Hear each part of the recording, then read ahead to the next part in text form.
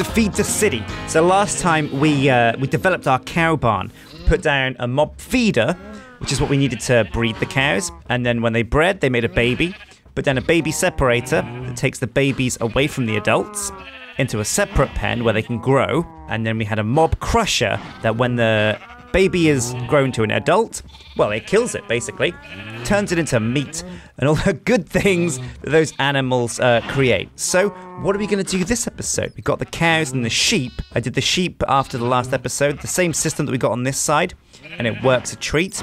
There's a couple of changes I made, but I'll go in-game in a sec to show you what I'm talking about. Right, so what am I talking about? Well, we had a problem. When I logged in, before I'd done the sheep thing, there was only one adult cow left and no babies. And I was thinking to myself, well, what was the deal there? And I think what it might have been, and this is a theory, is that the range was too big on the mob crusher. So we changed the range add-on from a bronze one to an iron one. Here's the bronze, which has got a range 5. All we really need is range 3.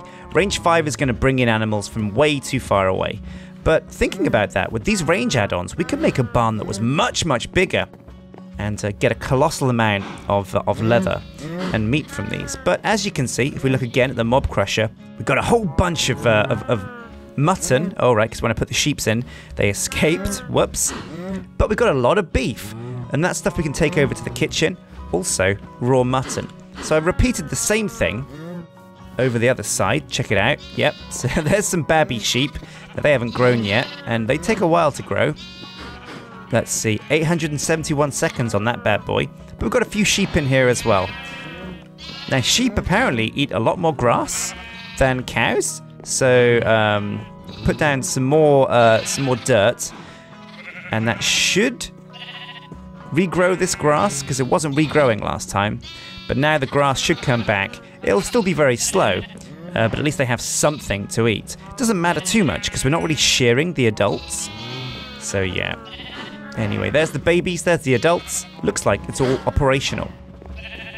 Now, I want to have in the top part of the barn a little bit of storage. I'm not quite sure because a storage house is going to need a lot of space. So I'm thinking about that on the back burner. But this episode, what we're going to look at is getting something else from these animals. Now, at the moment, we just harvest them for their meat and their leather or their wools, their skin and their bodies. But there's something else we can get out of these animals. That's right, it's poo. We can take their poo. We've taken their minds, their bodies, their souls, but we haven't taken their poo. And that's what we can take from them now. So we need to head back to the house and get making some new machines. So what machines are we going to need? Well, pretty simple. We need a sewer, which takes the poo from above. And that's pretty easy to make. We've got loads of plastic and all that stuff. We also need something to do with the sewage, because this creates sewage, right? Like liquid poo. And then we can take that, put it through a sewage composter, and that will turn the poo into fertilizer. And once we've got fertilizer, we can feed that over to the multi-farm that we've set up. And that should mean that we have everything in place to start actually harvesting a lot of wheat. We can take the wheat that's harvested, put half into storage using conveyor belts, and that should be quite fun, because you can split a conveyor belt to go one way or the other, alternating. That's a pretty cool idea. And we can store some of the other wheat, because that's a resource we're going to need anyway, because we want to make bread. We love bread. Who doesn't love bread? So let's get about making these machines. We'll put the meat and the mutton into the kitchen, and let's see if that gives us any new recipes, actually. Oh, and now we got sausages. So sausages are salt, curry powder, and raw beef. Oh, and this is quite a decent kick of protein there. 2% protein. Still not the same as steak, but we're getting there. We're getting there. The suaderos, I gave Lewis and Duncan some of those, and they loved it. So let's grab what we need to make these machines. We're going to need 2 sewers and 1 sewage composter. So sewers are, we'll need 4 plastic, 2 buckets, 2 machine cases, 8 bricks, and, I do believe, 1 animal sewer, 2 animal sewers. Easy cheese. And now the sewage processing unit. This is a bit more complicated. Oh, pistons. I hate making pistons. Cobblestone, redstone, Do we have all this? Oh, yeah, I think we do, actually. I've got a nice little setup going on here now. All the machines are at my fingertips. It's nice. It's nice to be able to just sit back and just quickly put something together. Minecraft isn't really about the difficulty of making things. Like, nothing's really hard. It just all takes time. You have to go through a lot of steps. So any way you can shorten the time each of those steps takes is amazing. And hey presto, we got 2 sewage units and 1 sewage composter. So the sewage composter is going to turn poo into fertilizer. But because this is an operation that happens pretty close, I mean, we're going to want to take the sewage from in this building and funnel it out this way. So, where's the best place for this? We might have to build a little structure here, just like a little poo house, so that we can send the fertilizer down the pipes this way. We'll put it here for now, because it's pretty close to a power cable. We can hook it up pretty quickly. We can also bring the pipes down underneath. So we're going to have to, we're going to have to bring the pipes underneath the barn. It's not going to be the easiest of things. Right, so the first thing we want to do is put down the sewers. We've got the sewage composter in place. Let's check the book, see if there's anything else we should know about this thing. So, the animal sewer. When provided with power, it will collect sewage from animals in top. So it'll look above itself and take the sewage from there, which means we're going into the pens. Excuse me, boys. And we're going to put this slap bam in the middle. Just like that. And that should collect all the sewage. There'll be enough animals going around above here for it to get enough poo. Fairly sure. You probably don't even need to go into the pen. There we go. Another perfect positioning. Now it's time to dig. So I'm at the moment like, oh, ow. We got some pretty cool tools. A hammer, an axe, an excavator. They're all great. Love them to bits. But, slight problem, they are not as accurate as we really do need them to be. So we're going to make some iron tools, just for now, because that'll give us the precision we need to actually dig and chop where we're going. A shovel isn't that important, but we might as well make one. There we are, another set of tools. Okay, so let's start hooking these babies up. So the problem is going to be actually getting power to these things. We're going to need a pipe output, something to take the fluid from the animal sewers, and that's going to have to be underneath, but all the other sides are pretty exposed. So maybe the pipe will have to be next to... Yeah, the pipe's going to have to come out from either the left, the right, the top, or the sides. Oh, man, it's all tricky here. Wait, I keep seeing bees. Is there a beehive underneath here? I hope not. Now, this is a temporary hole, just that we can get our bearings and work out where we are. So if I keep looking up, I should eventually get to the sewage. Now, this is the animal sewer. Here we go. We found it. We struck gold. So the sewage is going to have to come out to the side because the power that we're using could damage the animals if they get too close to the nubbin. But the cool thing is this little tunnel that we've got underneath here can double up as a way for us to get power down here. We're going to make some insulated cables though, because I'm going to have to walk through these halls, and I don't want to get shocked every 2 seconds. So since this side over here is right next to the capacitor, we're going to take the power from here down to here. Wait, it needs to be in sight, so that's got no obstruction. To mark this off, we're going to use, let's see. We need something stony. Let's go and grab some more stone. Chisel stone sounds good to me. So if we plonk that there, we'll put a connector on top, like this. And now let's go underneath, dig until we find the stone brick, and start feeding through the power. It should be simple.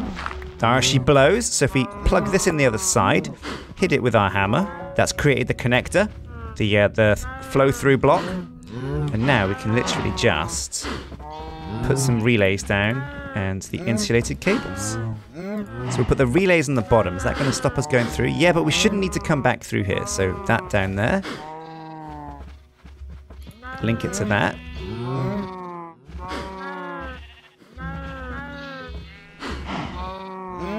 Connectors here. Now we could probably actually widen this passage a little bit, because at the moment we haven't got much room to breathe. There we go. Much more room. This is a much better idea. So that cable goes to there.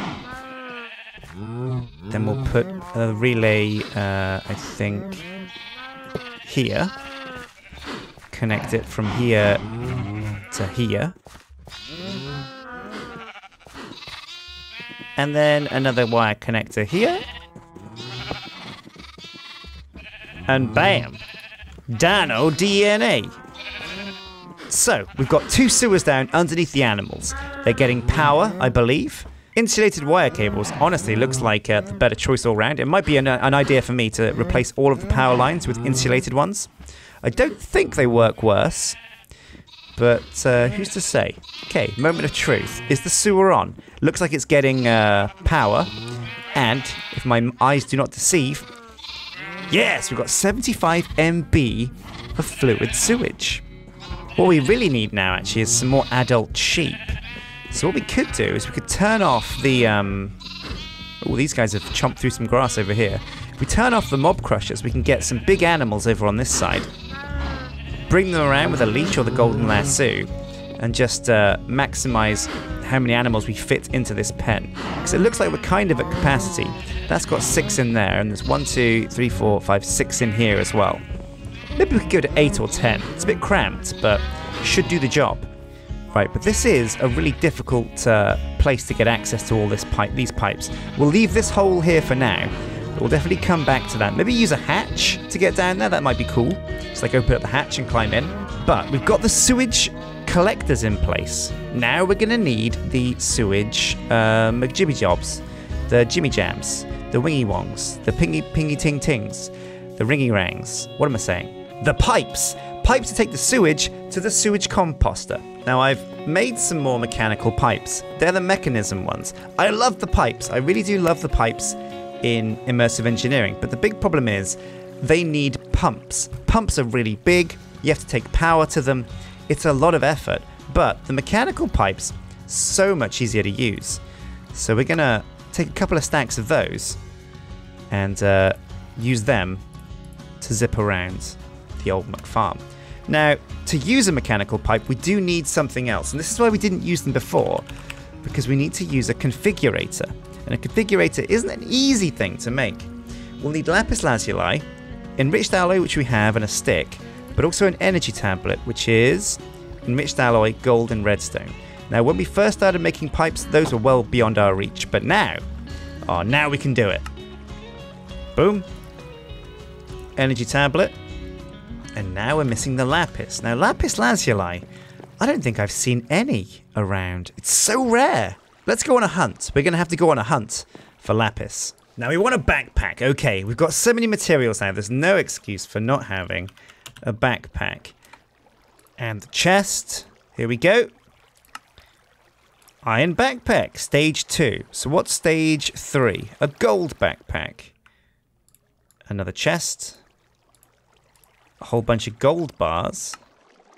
Boom. Now let's see how big this thing is.